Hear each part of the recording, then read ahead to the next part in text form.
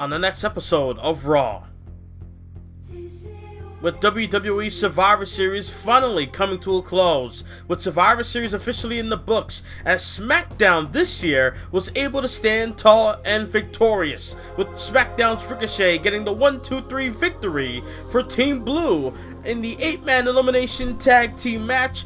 What will be the status of Monday Night Raw? How will Stone Cold Steve Austin respond to Monday Night Raw losing to SmackDown? Will the Raw roster feel the wrath of the rattlesnake? We'll find out on Monday Night Raw.